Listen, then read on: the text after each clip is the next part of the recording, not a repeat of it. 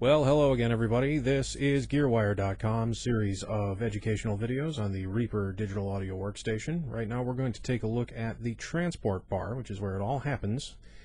This is where your controls are for playback and for recording and for various other functions of the DAW. Let's take a look at it.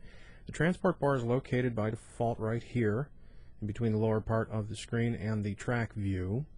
There are the typical transport controls here. You got stop, pause, rewind all the way, record, fast forward all the way, and also set up loop mode. Loop mode is pretty simple. You simply click to playback in loop mode and go ahead and set a loop location, hit play, and off you, whoops, rewind.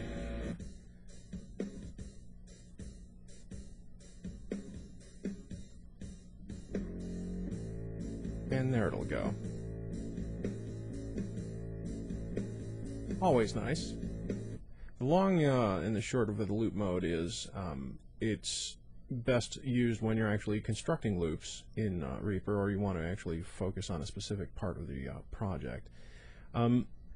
There are many keyboard shortcuts in Reaper, and we're going to talk about those because every function in the toolbar, and really practically every function in the entire workstation, is mapped to a specific keyboard shortcut, which allows you to mouselessly, speedily get through lots of tasks, and that's a good thing.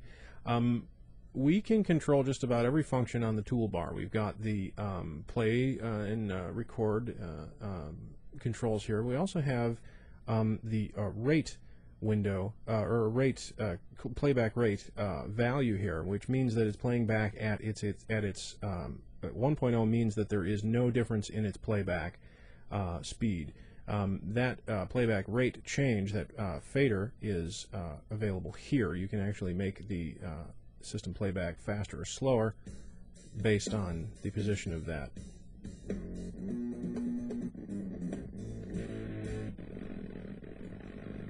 Of course, when you get low down like that, you get artifacts while it figures out what it's going to do.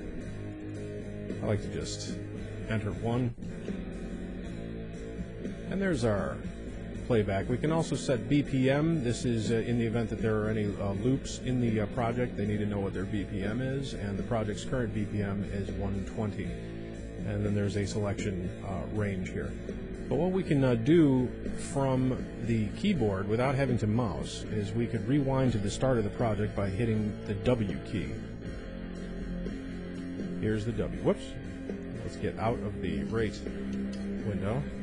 Click somewhere else, and now that'll free it up. And that's W. As you can see, goes back to the beginning. Then, of course, there's play, which is just spacebar. But if you hit spacebar to stop, it might not be what you expect.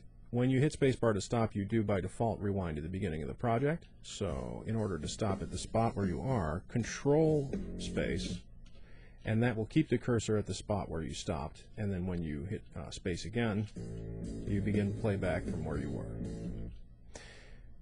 You have the ability to go to the end of the project by hitting the end key on the keyboard. There went the cursor over to the right there.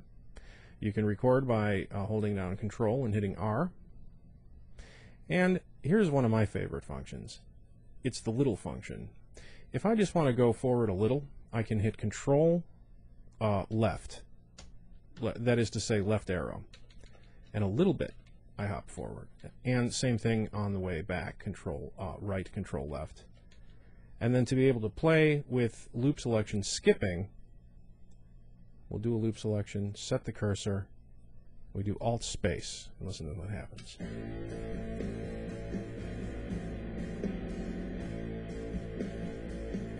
It ignored the loop. As you can see, it ignored the right-hand loop selection boundary. So Alt space is how you get past having to complete out the loop during play. Well, that is the transport bar and the associated keyboard controls video, so keep your eyes on Gearwire.com in the future for more educational tutorials on the Reaper digital audio workstation. Thanks a lot.